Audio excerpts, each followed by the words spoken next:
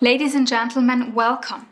Something that was previously inconceivable is now commonplace. You get in your car, type your destination into your satellite navigation system, it starts to plan your route, and off you go. You put your faith into your sat-nav and just look forward to getting to where you want to go. But what if you were to suddenly find yourself arriving somewhere completely different? Maybe you think that your sat-nav had made a mistake or that you put in the wrong address. Yet, what if you had done everything right and someone had manipulated the GPS data on your device? These days, it's perfectly possible. Anyone can manipulate GPS data using simple tools. They're what's known as GPS spoofing attacks. Just imagine what an impact a spoofing attack could have on these types of transport or aircraft.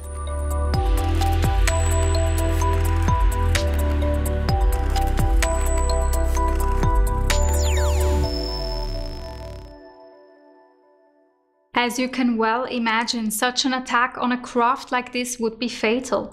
These crafts are completely dependent on correct GPS data for their navigation. And there's the problem. GPS is susceptible to manipulation. And using a transmitter to send fake signals from the ground is child's play. Mr. Landers is now going to run an experiment to show us exactly how a GPS spoofing attack works. So in this experiment, I will demonstrate how GPS spoofing attacks affect standard GPS receivers. I have here a setup with a software-defined radio and a computer, which I'll be using to generate fake GPS signals. I will now start a script which generates those signals.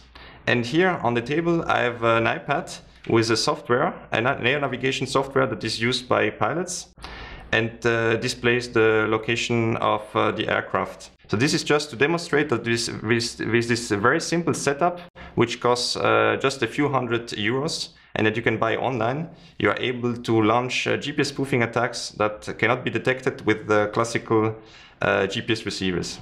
Thank you very much, Mr. Landers. Now that we have seen how easy it is to manipulate GPS signals, it raises the question of how we should assess this threat and whether incidents like this have already happened in the past. Ms. Pepper can tell us more. In 2017 and 18, 2 GPS spoofing incidents were reported on the Mediterranean Sea and on the Black Sea. Several vessels claimed being up to 40 kilometers off course at an airport rather than at the harbor where they actually were. It's also widely believed that back in 2011, a US Sentinel drone that had crash landed in Iran was tricked into believing it was at its home base. Thank you very much, Ms. Pepper.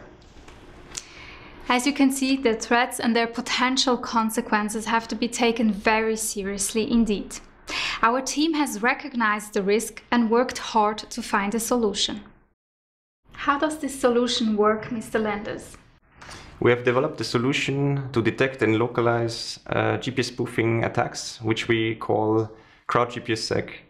And the core idea is to rely on existing wireless signals that aircraft continuously transmit for air traffic control purposes. So when a spoofer is active, it will transmit signals, and the aircraft in vicinity will lock to the signals of the spoofer and start transmitting false position advertisements.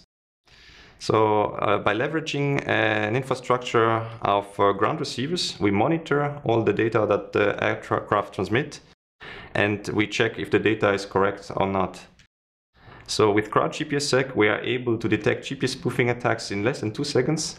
And we are also able to localize the attacker after 15 minutes monitoring time. How can global coverage be guaranteed and how can it be financed? Well, the nice thing about CrowdGPSSec is that we don't need an update of the infrastructure. So there is no need to update the GPS receivers or the satellite infrastructure. In this work, we rely on the OpenSky network, which is a crowdsourcing initiative to collect air traffic control data.